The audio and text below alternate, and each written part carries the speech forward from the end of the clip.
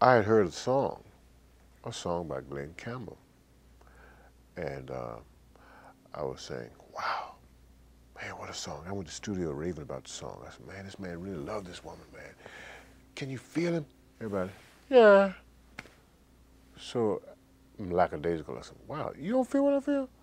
Okay, I told the bar, I told James Alexander, I said, man, I want y'all to learn this tune because I'm going to sing this tune tonight when I'm sitting with y'all. Okay. So when I got there, you know, club full of people, everybody's talking and conversing and everything. So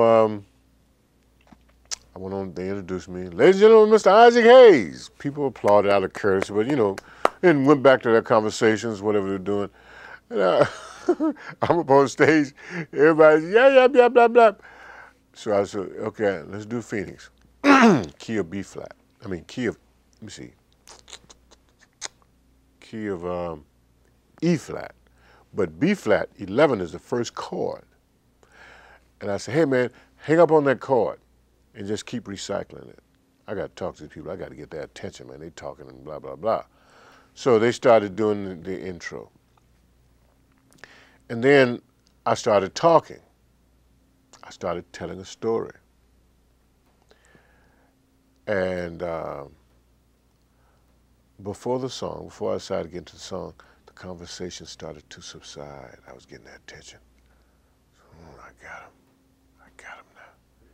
And before I said by the time, they were silent.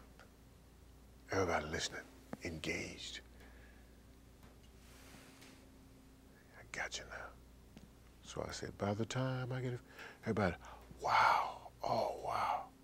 And I sang the song through. When I got to the vamp, I started working the vamp, ad-libbing. And when I finished, people were crying. I got standing ovation. And some people were crying. It's emotional over the tune.